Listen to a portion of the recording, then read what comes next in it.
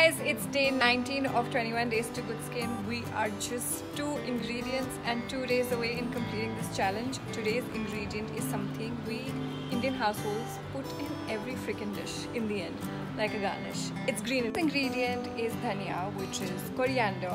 It is an excellent agent to remove dead skin. It works on your pimples and gives you a glowing skin. Everything that we want in a good looking skin. So let's get started. We have three simple ingredients today. Of course, the coriander, 1 spoon of besan and 2 spoons of curd, all mixed together to form a paste.